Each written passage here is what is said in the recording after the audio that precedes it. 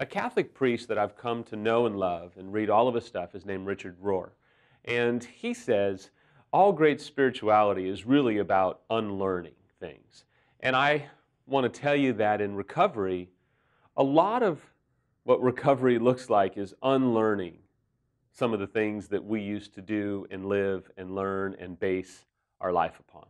Your next comment might be, well, unlearning what? Well, I'll tell you, for me, I had to unlearn old patterns of communication that simply weren't going to work in this new marriage that we were trying to launch and birth. Old patterns of sexual behavior, old approaches to sexuality in our marriage were not going to make it into recovery. Old ways of dealing with anger and old ways of dealing with resentment and old ways of seeing Samantha had to be unlearned. I mean, I had to unlearn so much about my own lifestyle and how I was going to live if I was going to see my marriage restored. And recovery in many ways is about unlearning things that we have developed, unlearning patterns that we have developed over 10, 20, 30, even longer years. Sometimes we have bought into so many lies, or we have believed so many stories that we have told ourselves about our spouse that recovery helps us start to unlearn those things.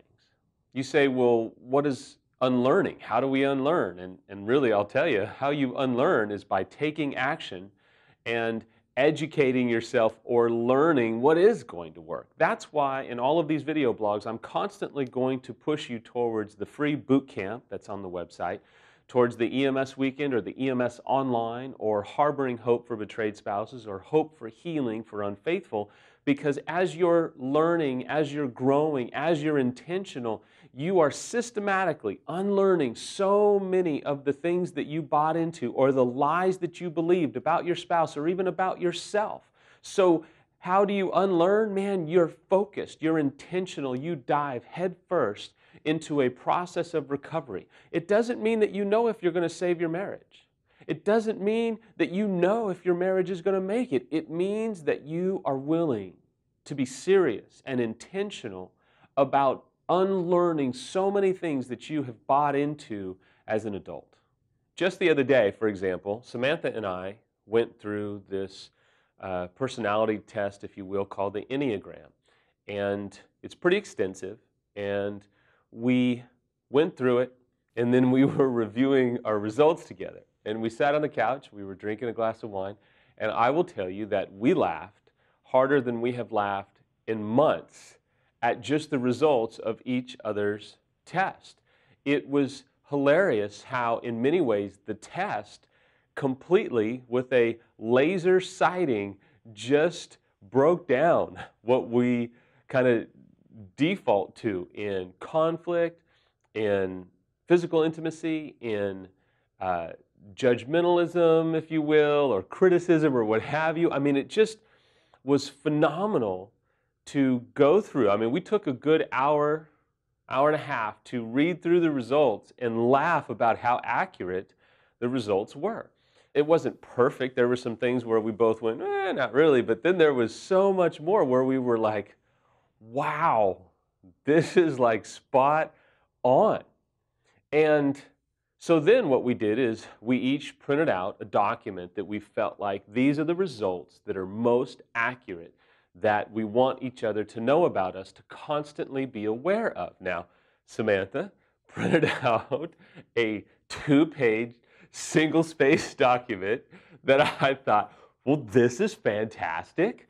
I'm just going to kind of remind myself of these things. It was awesome. She said, you should memorize all that. And I said, oh, I'll have it done by tomorrow. It was just fun. My document was like one page, double-spaced, kind of like, hey, here's some key points. That was perfectly exemplifying how our results were in our personality profile. But we're still working at marriage. No, not working at infidelity recovery but working at marriage, working at, though we've come 23 some odd years, we'd still like to go 23 more years. And so let me tell you that one of the biggest enemies to your recovery early on and to the long-term restoration of your marriage is stagnation.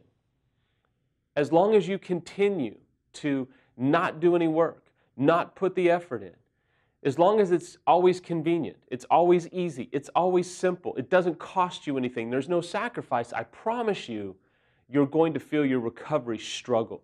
You're going to see your momentum within your recovery slowly but surely, or maybe even very quickly, disintegrate.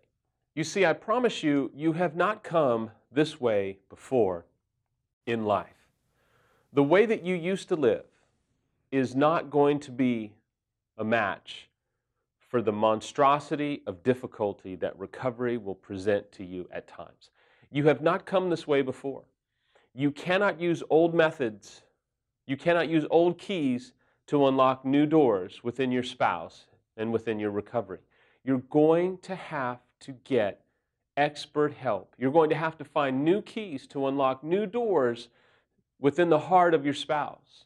So if you think that you can just do what you did for this little crisis here or that little difficulty there, I'm sorry, it's probably going to just frustrate you and maybe even make things worse because you have not come to this level of crises before. So you're going to have to get a new level of help, a new level of wisdom, a new level of even sight on how to see this difficulty in a way that brings healing and redemption. And when I say that you've not come this way before, alternatively, some of you maybe have come this way before, and maybe this isn't your first affair, or maybe this isn't your first approach at recovery, and what you did before didn't work, or maybe worked for a year or two. Well, I got to tell you, it didn't work. And the last thing that you want to do is remain prideful enough to think that you've got this when you thought that you had this before and it didn't work. One of the most difficult conversations I have is with an unfaithful spouse who says, you know, I know what I need to do. I don't need anybody to tell me what I need to do. I've got this. And then I typically say, well, how are things going right now since you've got this? Most of the time, the answer is they are not going well at all. And so I just want to ask you, I just want to appeal to you to humble yourself, to find a new method and a new approach that just might be exactly what you both